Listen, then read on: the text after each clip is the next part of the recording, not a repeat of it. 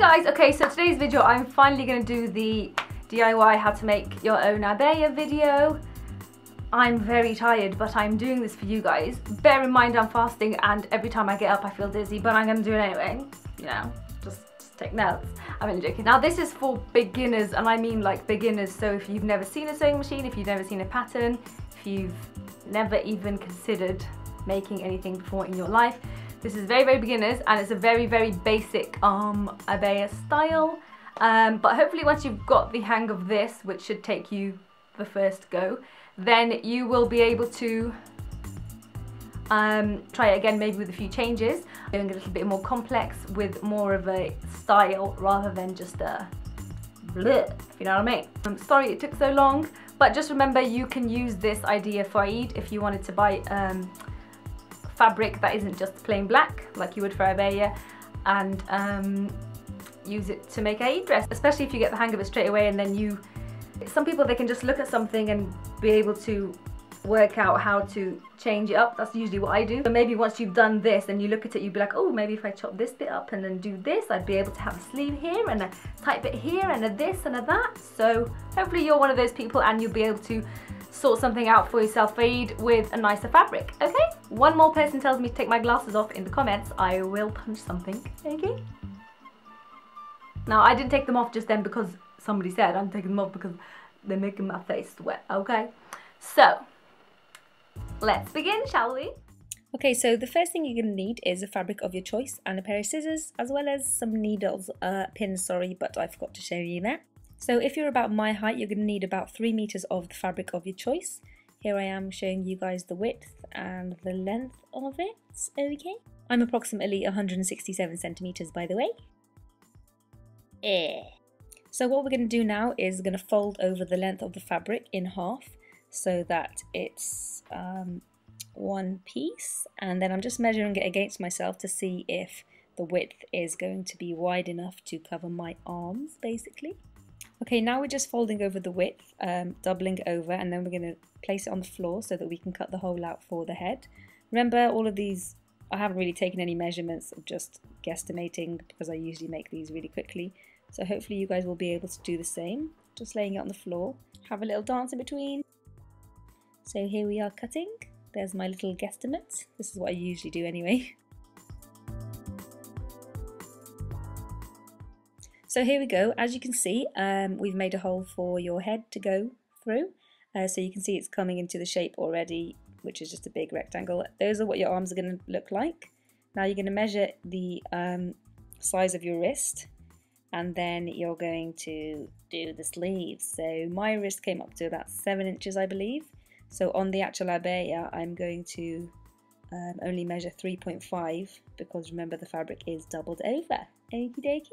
Here we go. So that's what I'm doing there, measuring it, yes. Really you should be tacking it all before you sew it, but we're lazy, so don't worry.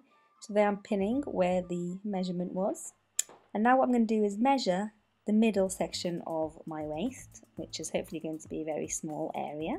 Then I'm going to estimate it somewhere on the waist of the Abbaya and pin on either side. So if you have a look there, I'm just estimating because the fabric is black and we're only going to wear this, yeah, it's like tarawih or something.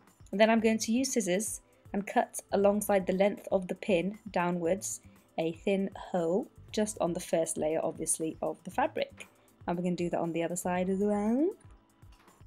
Okay, so now what we're going to do basically is sew the sides of the Abbaya all the way down to the bottom, and then hopefully we're going to try and make the hems neat by folding them over, as well as the holes we put in the waist, just folding them over double and sewing along the edges.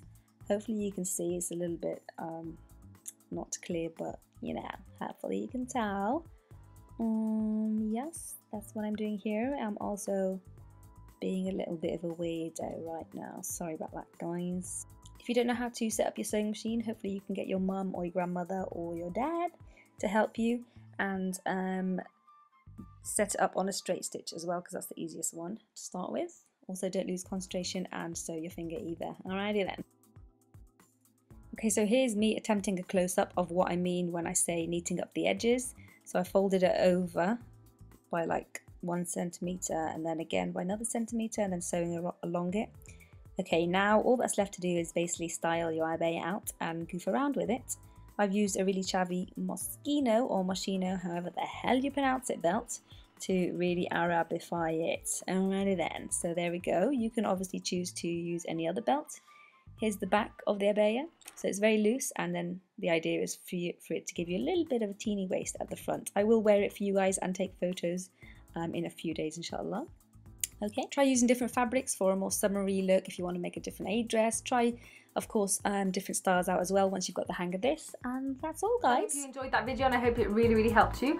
What I just want to say is that on the Lazy Doll Facebook fan page, I am going to be doing a Ramadan competition. So if you watch this video carefully, what I want you guys to do is attempt making your own abaya. It doesn't have to be out of black fabric, it can be a patterned fabric, it can be something snazzy, it doesn't have to be the same style I did it can be something totally different. And then I want you guys to take pictures of yourselves styling your masterpiece with a Lazy Doll scarf that you may have purchased in the past. Or if you don't want to take photos of yourself and put them up online because you're not comfortable with that, then what you can do is make a collage.